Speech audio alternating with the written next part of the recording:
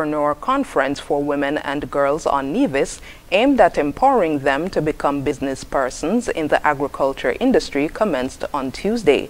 The first of its kind on Nevis, a brainchild of the Ministry of Health and Gender Affairs, the three-day conference is being held in partnership with the Ministry of Agriculture.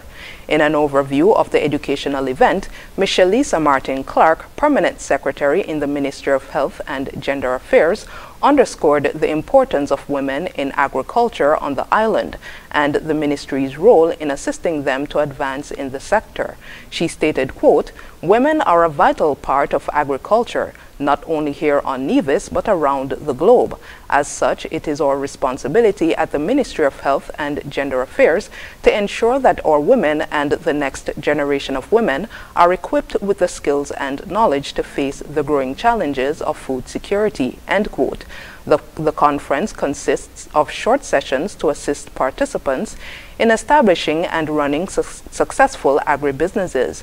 The sessions the participants were exposed to on the first day were importance of agriculture and challenges women face in agriculture by Heidi Tyson, climate change and climate smart practices by Randy Elliott, and agribusiness by Mackie Tross.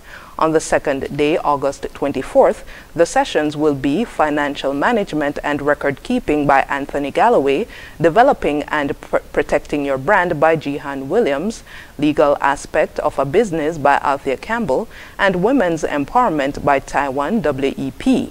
In addition, participants will also engage in group work and will have the opportunity to present their business concepts or ideas. On the final day, August 25th, the group will be taken on a field trip to A1 Farms for practical experience.